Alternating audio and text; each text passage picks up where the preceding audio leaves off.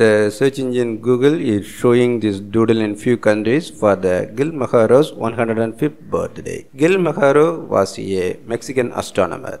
He was the first person elected to the Royal Astronomical Society from a developing country. Born in Mexico in 1913, Guillermo Haro grew up during the Mexican Revolution and graduated in philosophy before embarking upon a career in astronomy. Amongst his biggest contributions to the science was the discovery of a type of planetary nebula named Herbig-Haro objects. He also discovered flare stars, red and blue bright stars, in the region of the Orion constellation.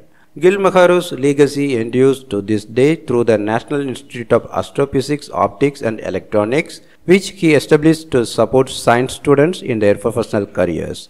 The institute also runs an observatory named after him in the Mexican state of Sonora.